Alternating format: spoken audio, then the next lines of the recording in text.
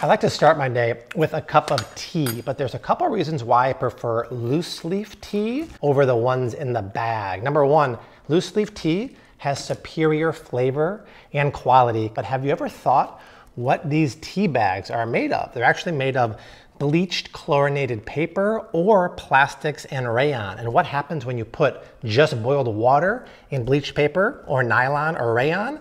The toxins leach into your cup of tea. Plus, look at the actual tea leaves inside this bag and then compare it to the loose leaf tea. This is like a powder. It's not very high quality. I often joke that it's from the floor of the tea factory that is sweeping into the bag.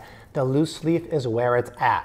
When it comes to tea, organic loose leaf is the way to go. Brew it, strain it, and enjoy.